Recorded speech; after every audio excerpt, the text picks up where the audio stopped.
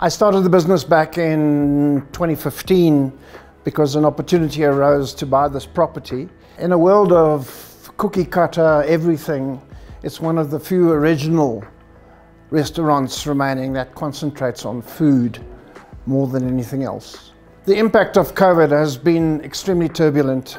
We were forced to close for almost half of a trading year last year, so the losses have been enormous. And the staff have been reduced, and of course we've been limited to doing takeaways and such, which are not really appropriate for a restaurant like this. We're not a takeaway restaurant, we're a dining restaurant.